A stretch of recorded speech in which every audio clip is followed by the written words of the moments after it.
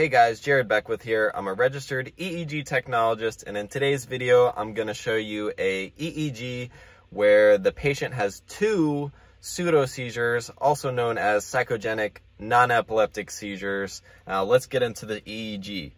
Now, this is a 35-year-old man with high blood pressure, alcohol abuse, and presenting with seizures. Now, alcohol abuse, important to take note of because some patients who are withdrawing from alcohol, they could be having epileptic seizures, and that's really dangerous. So, makes sense why they're ordering this EEG. The patient's presenting with seizures, simple enough.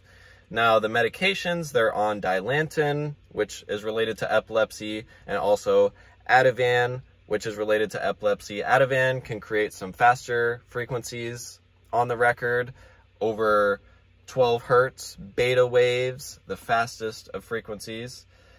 Alpha waves are 8 to 12. That's what their posterior dominant rhythm is. That's what you look at first. What is the dominant frequency in the back of the head when the patient's eyes are closed and relaxed? In this case, the doctor says it is between 9 and 10. Which we can confirm here. This is the right side of the back of the head. That looks like between about 9 waves.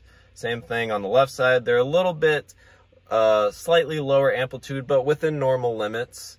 And there are no abnormal discharges. So let's scroll through the EEG and see if we can find the two pseudo-seizures that the patient has. Now, this is just muscle artifact. That's just the patient being a little tense, maybe moving around a little bit.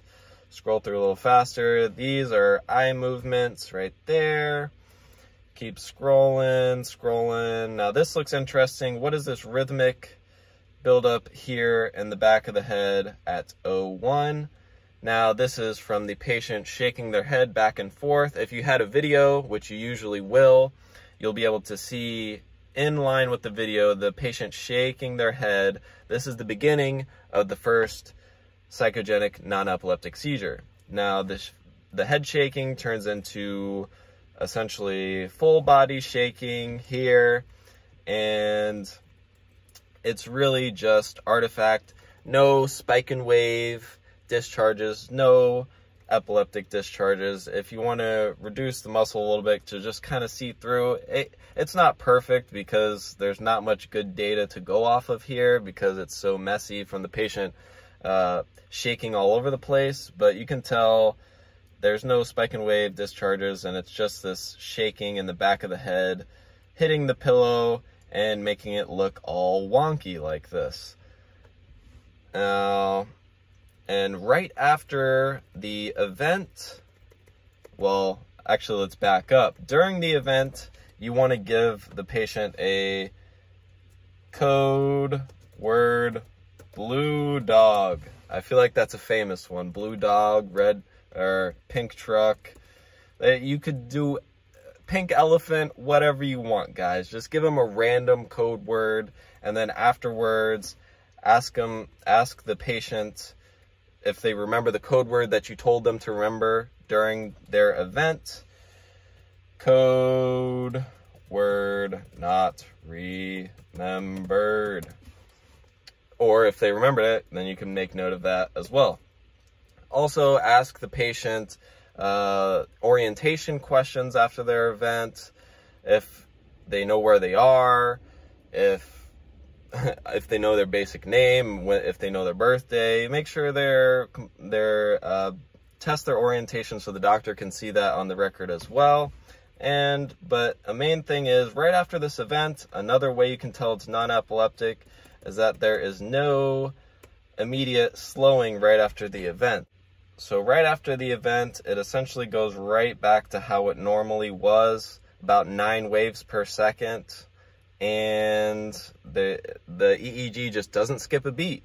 Now, a lot of the time, if it was an epileptic seizure with epileptic discharges, afterwards you're going to see slower waves like delta, theta, slowing immediately after the seizure. Now, on this, you don't see that.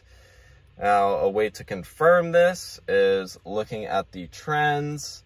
The start of the event was around here, and before the event, we had about 9 hertz. That yellow dot here is that's what that's representing. And also this faint little line here, that is showing that right after the event, there is a immediate return to the 9 hertz posterior dominant rhythm. Now, if we go on, if you're wondering what this is, we can just click there and let's see what this is. This shows that it is just essentially a bunch of artifacts, a little eye movement plus muscle. It can show up on the trend sometimes. And now we go over here. This looks interesting. If we click to here, let's see where it takes us to. It takes us to, oh, it looks like that head shaking stuff again. Let's go back just a little bit to the start of the second psychogenic non-epileptic seizure or pseudo-seizure. Now this looked kind of dangerous, right? A little spiky. No, it's just really just the back of the head just banging against the pillow. Now it's a little hard to differentiate in the beginning, but once you see stuff like this enough, you'll know that's just head shaking, guys. You'll know it after you see it enough. Now this is just another repetition to show you guys that this is what a psychogenic non-epileptic seizure can look like. And here we go. Right afterwards, it's returned right back to normal. No after event slowing. Nice. Little PDR back to normal. And that's pretty much it for this record, guys. We are able to detect 2 psychogenic non-epileptic seizures, also called pseudo-seizures, and we were able to see this, and we would have been able to report this to the doctor, marked it up for them, and showed that you captured 2 psychogenic non-epileptic events. And you did your job as an EEG tech, or if you're a doctor reading this, maybe this will help you guys read your EEGs, because not every neurologist reads EEGs. I've seen probably about half of them do. So I'm here to help anyone who's interested in this subject. It is my passion, guys. If you like this video, hit the like button. I appreciate it. Follow me for more, subscribe. I love you guys, and I'll see you all on the next video.